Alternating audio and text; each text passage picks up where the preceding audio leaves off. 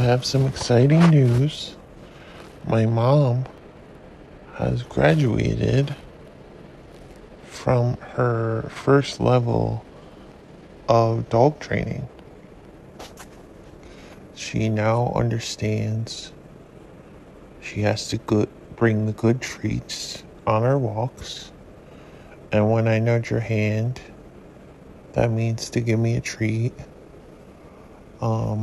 And she also understands to give in to my socks addiction sometimes, so I don't lose my mind completely.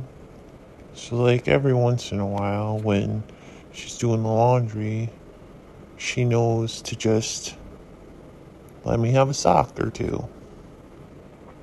It's all part of her training, and this is why she's graduated.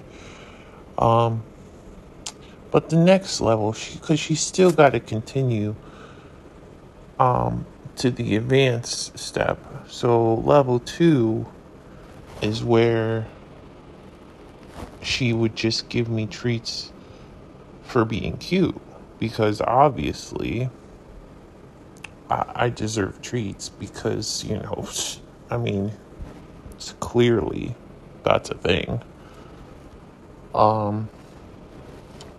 And I think there should be more carrots involved.